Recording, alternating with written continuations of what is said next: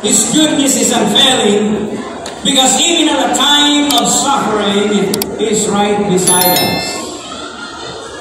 Amen? Naasiyang kauban ka nato, bisan panahon sa gitawag o mga pagantos sa kinabuhi. Hallelujah. Nainindog kayo. You have to open your Bibles in Isaiah 40:11. This is really a remarkable passage in the Scripture. We really touch our heart concerning the goodness of the Shepherd, our God. It says here, He will tend His flock. Like a shepherd, He will gather the lambs in His arms. He will carry them in His bosom and gently lead those that are with young. Isaiah 40:11. Now, the goodness of our shepherd is that He takes us into His arms and carries us. Amen? Iyang kang pasanog sa iyang bukton o niya ikarga ka niya iyang kang ikarga sa iyang mga bukton. He carries us. Ito na to. He takes us, iyang kang kuhaon by His arm o niya ikarga ka niya. He carries us unto His bosom. So this is how we really appreciate the goodness of God. And this is unfailing. Why? Because by the time that we are suffering, God cannot afford to turn His back, to lead us away out of suffering in many situations sa kinabuhi. He cannot afford to forsake us. Amen? Because He's committed sa atong kinabuhi. Sa diha na himo ka sa kabahin diha sa iyang mga panon. Ang Diyos ko na siya responsibilidad alang kanato. Amen? Kabisan unsa may nakatan kanimo, ang Diyos mo responsable na siya. Mao na ako di kinahanglan man nga saplayon ka sa iyang mga bukton, saplayon ka niya. Doon kaya iyang kusog na kaisunan. Hallelujah. Ang iyang arm is representing His strength, His capacity, that in Him nothing is impossible. Amen? O na bisang unsa kabuga, bisang unsa kadako sa imong problema, kayang sulbaron sa Dios.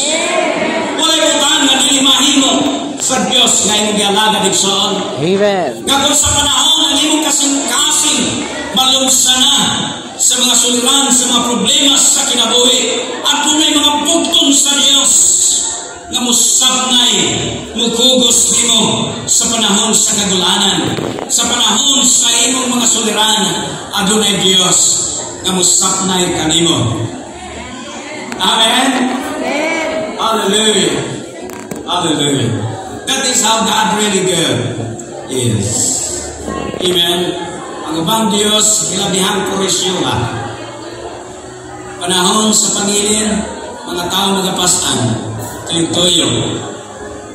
Pero ang atang Diyos sa panahon sa kalisdanan, iyahatang kuhaon by the strength of His arm, and He carries us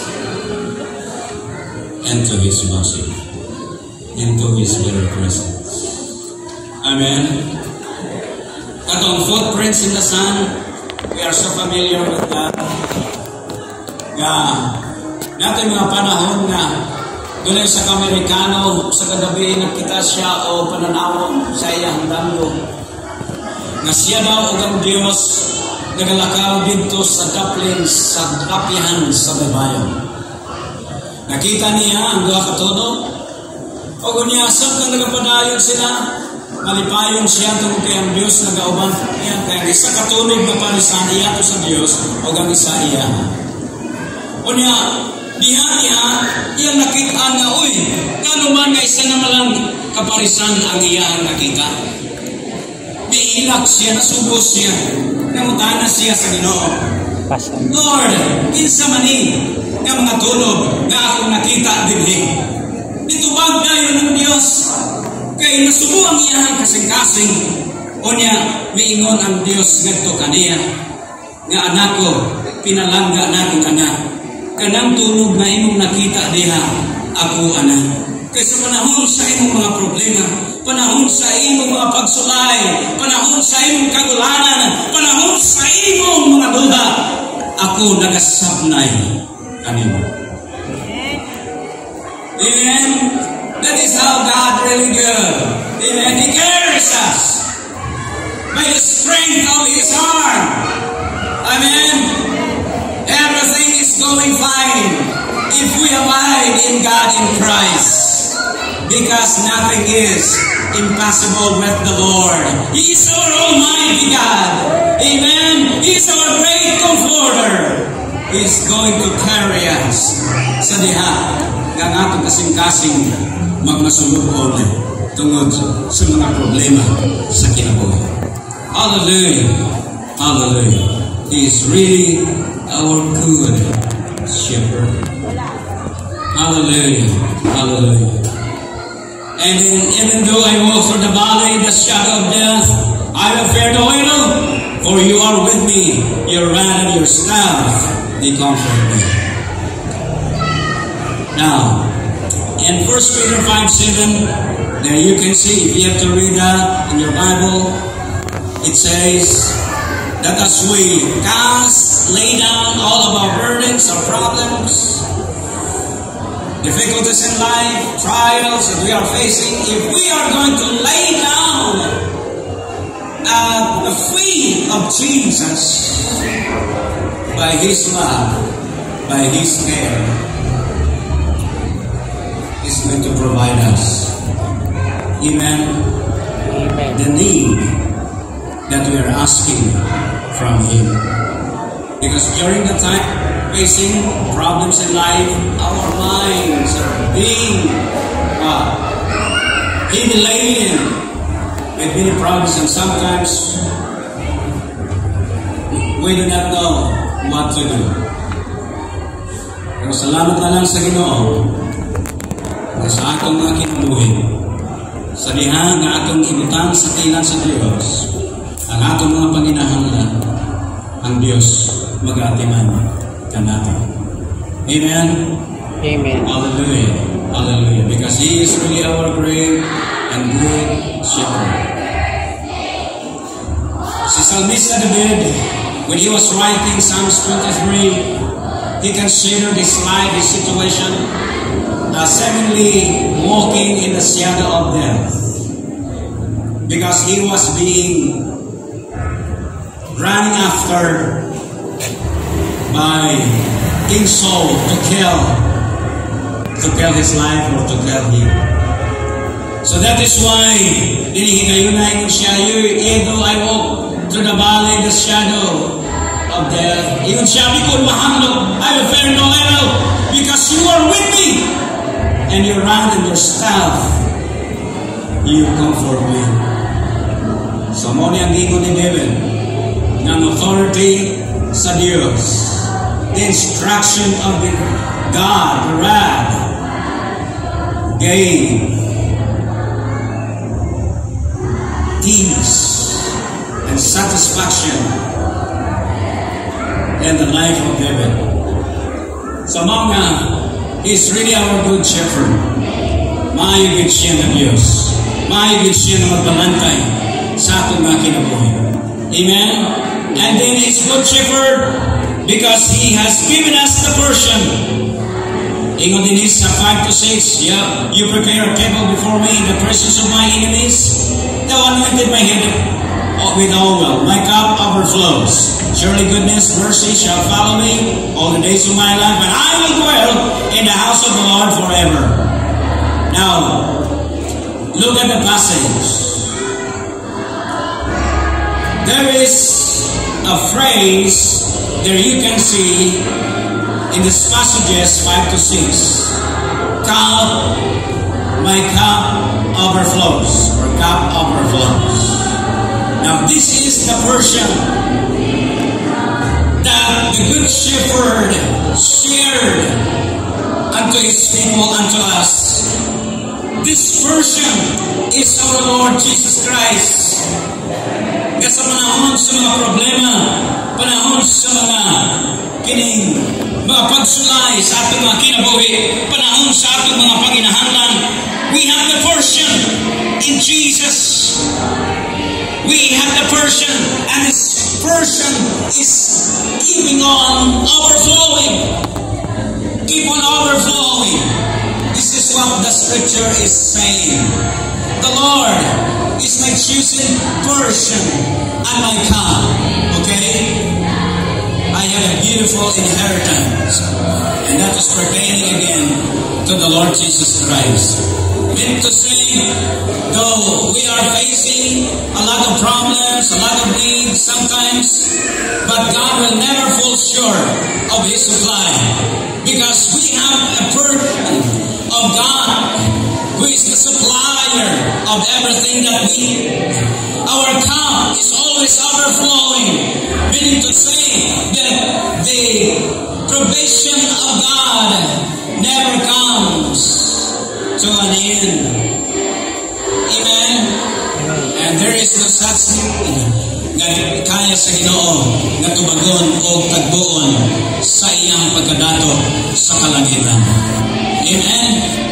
So cup overflows, which is the Lord Jesus Christ, ang tanan nato nga pangayoon ngadto sa natin sa ating Panginoong Jesus, because we have the relationship with Jesus after we came to know Him and accepted as He is our Lord and Savior. We have that relationship.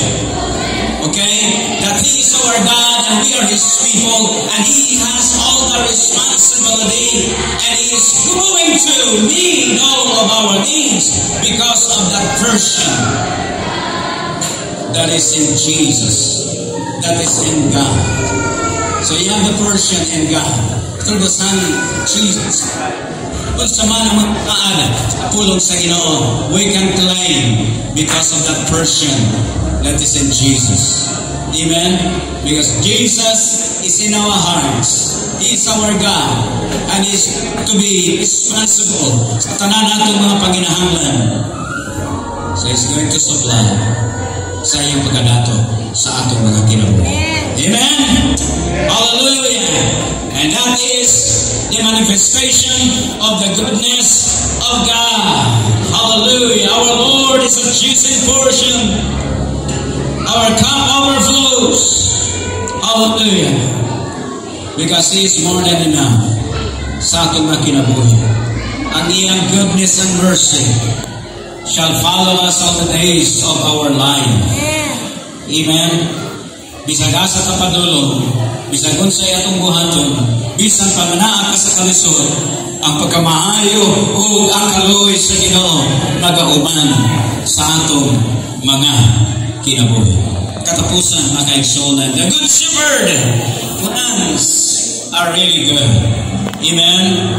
Surely, if you look at that in your scripture, in verse that is found in your Bible in chapter 23, there is another word being used to it.